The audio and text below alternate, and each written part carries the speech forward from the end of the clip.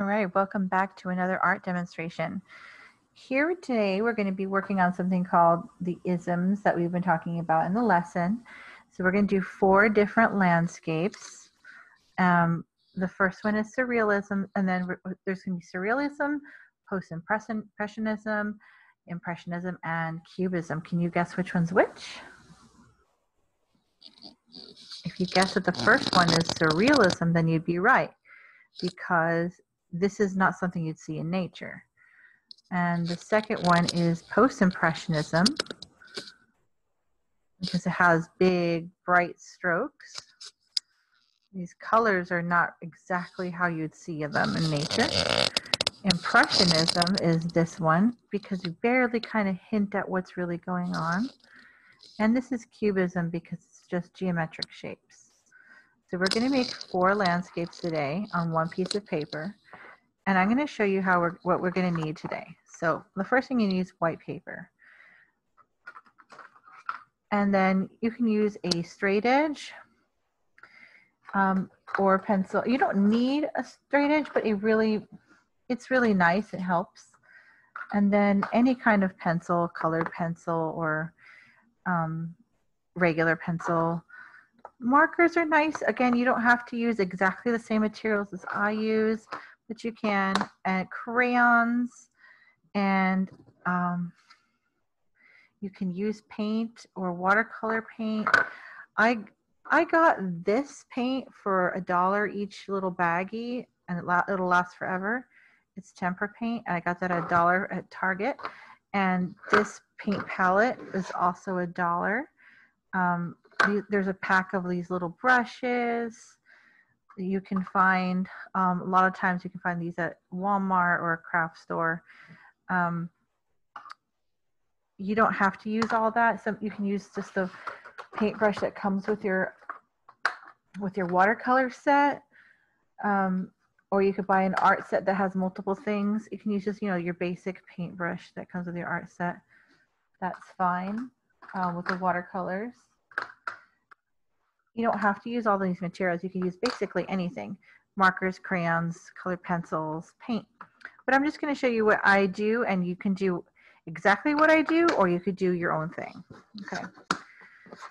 So the first thing I'm going to do is I'm going to divide it in half this way. I'm going to have vertically, and then I'm going to divide it in half horizontally. I'm just going to eyeball it using my straight edge as my guide. Oops, I didn't even go through. My straight edge is my guide to create that straight line when I glide my pencil along it. But eyeballing it means like I'm not going to measure it. You can measure it and make it perfectly straight, but just for demonstration purposes, I'm just going to show you like this. So the next thing I do, actually I like to go over it again, over my pencil mark. Once I've got them in the right place, in case I make a mistake, I like to go over with marker, black marker, because I like a bold line. That's an optional step.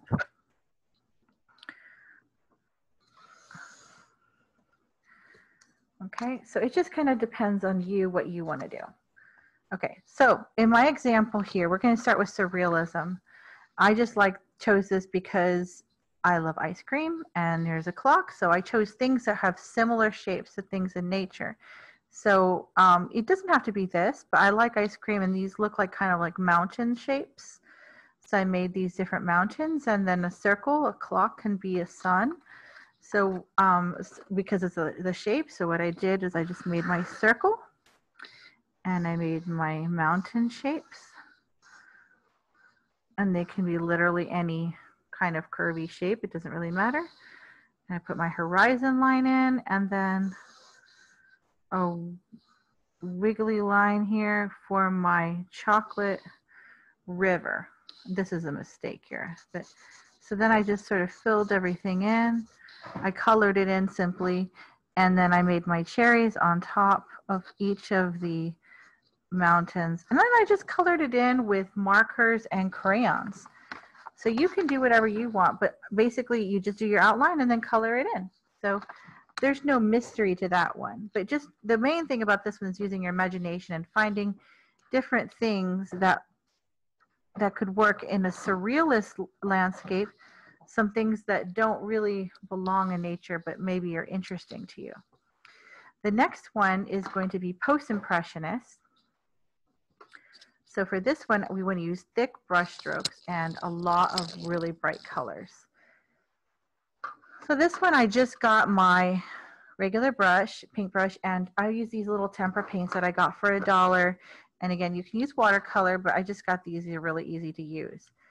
So I like to start in my background for where I used to do, you go back to front. That's usually the best way to do a painting, is not to start with the things that are the details in the very, very front, but always start with the things that are furthest away from you. And the sky is definitely the furthest thing away. So I'm going to do like big brush strokes for my sky. Okay, and I know it's going to, and I have to make a horizon line, so I'm going to actually do that right now. Okay, my horizon line, and I'm going to go back to making thick brush strokes for my sky, and then I'm even going to do like kind of swirly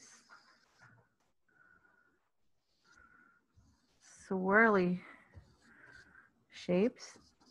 And then once I feel like I have enough blue, I'm going to switch colors. What other colors do I have in my sky? Well, I have purple, and I can follow the same kind of patterns. So I'm going to put a bunch of purple in here. Again, it's going to be big, big, big brush strokes. I'm not blending at all. That's why I like this tempera paint. You can use acrylic paint, and you can use watercolor too, but I like this because it makes it very bright. I can even use pink. I'm not even cleaning my brush between them, so it can kind of mix a little bit. So my sky is kind of swirly whirly. Now I'm going to go in with some white. And actually now I'm going to clean my brush with a little bit of water and dry it. And then I'm going to go in here and make some white with the to make little lighter sections. And that's my sky. And that's good enough for me. Now, if I wanted it to be more pink on one side or anything, that's completely up to you. You can even put yellow in there if you want this to have little, you know, sunshiny, or you want to put more clouds, or, I mean, I didn't really put any clouds, but you know what I mean. Okay, I clean my brush. I'm going to do my land. So I'm going to do a little bit of brown here. I'm going to kind of make it like an ombre gradient a little bit. I have some greens. Put more green over here.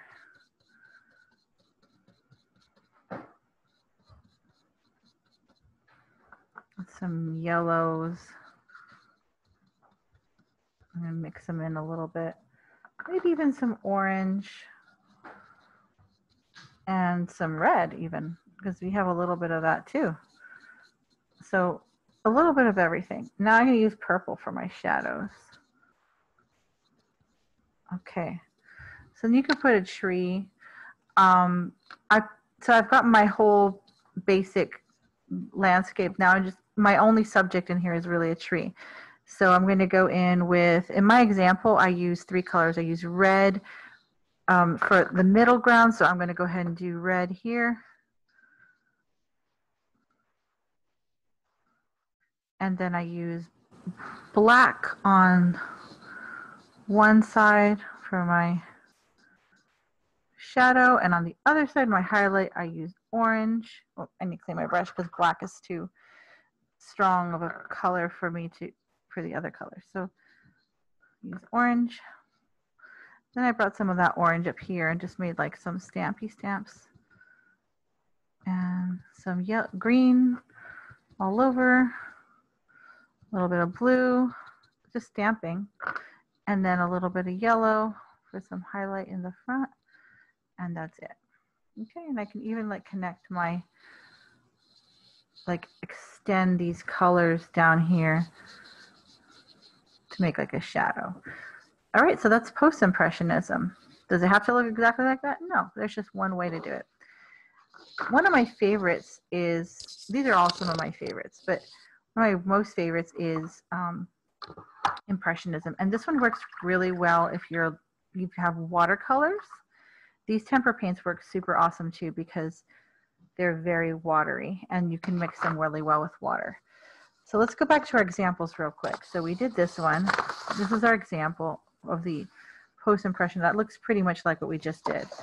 Now what we're going to do is this one. And you can see how it would look really nice as watercolor. So what I'm going to do is I'm going to do a dark line right in the middle of blue. And it's going to be thick here, and then I'm going to fade it up. When I mean I'm fading up, I'm kind of spreading this. Oops, sorry, camera got in the way. I'm going to lift this up. I'm going to kind of spread this side to side to where it's smeared out, and I'm going to smear it down both above and below my thick line. Okay, and then I'm going to get a little bit of water. And I'm going to see how I'm kind of fading it downwards, but I'm not going all the way down. So it's going to get lighter when I add water to it. The same thing with up this way. It's going to be lighter and lighter and lighter. And you can see it's darker in the middle. I'm actually going to add a little bit of purple on my horizon line. The horizon is where the sky meets the sea or the land, so that you can have that little bit of darker area. You can see where it stops and starts, and that's shows space, okay, in your work. Then I'm going to do a little bit of purpley stuff because there seems like maybe there's some trees back here, and then there's a bit of a reflection for them right here. So I just did a bit of purple, and I'm going to fade it out with some plain water. There's a hint there that your eye will be tricked to know that there's something there, but I don't know what it is. And then water goes horizontally, so you always have your lines will go horizontally, and every few of them will go down for a little bit of reflection. Just a couple just a couple little ones for emphasis. And the same thing with clouds, the sky, that goes horizontally usually.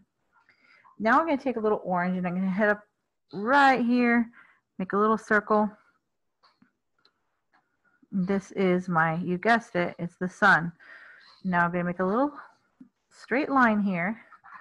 That's going to be my reflection, but I'm going to get some plain water and I'm just going to break it apart a little bit like the water is running there. All right, so I'm almost done with that one, and then we have one more to go. So now I'm just going to get some plain black, and I'm going to do some little boats.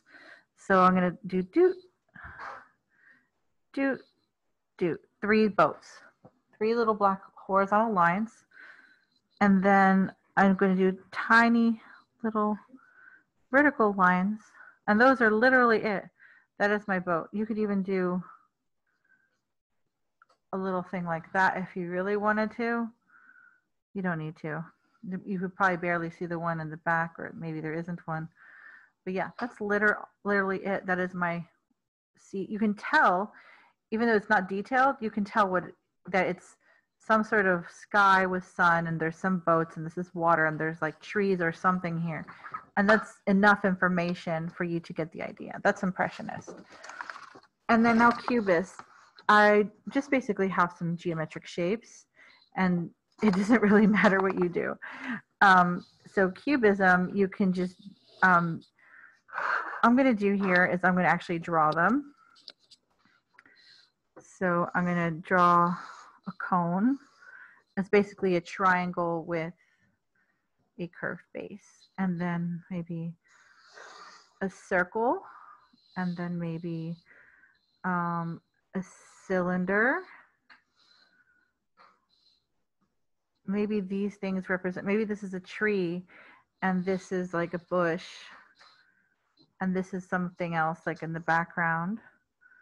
Okay, so that is our, and then that is our basic idea. And then maybe this triangle has, like I can see it from the front view or the back view and the side view, and maybe this one. I can see it from the side view, and maybe this one here is a cylinder that I can see this way, because usually it's like shapes that you can see from multiple angles. So it's just kind of a representation of things. It doesn't have to be very specific. So again, we're going to just take some color. I'm going to do pink today. I'm going to pretend like my light is coming from this side. So I'm going to make this darker. So I make it darker along the bottom, kind of curve my lines because to give the illusion of three-dimensionality. And this one is going to be kind of a flat shape. I'm going to get a little bit of white and mix that. And I'm actually going to get another color, purple, from my really dark shadow. Now it has more of a three-dimensional shape.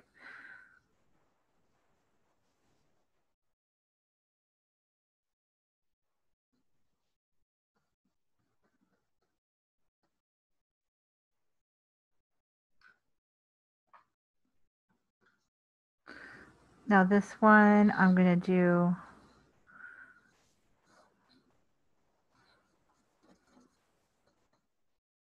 green, and it's going to be a little bit darker on the left again. So I'll get some blue. This green is very, very runny. Maybe some yellow and some white for my highlight.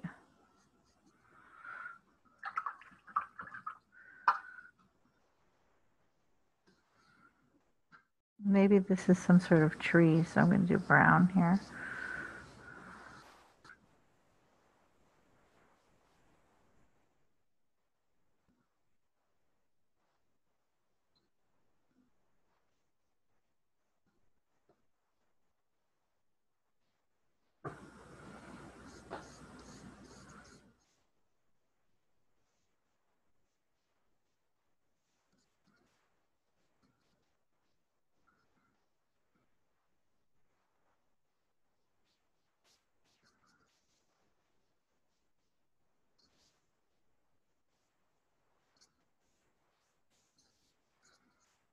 Let's get a little bit of water. It's got a little dark here, but that's okay.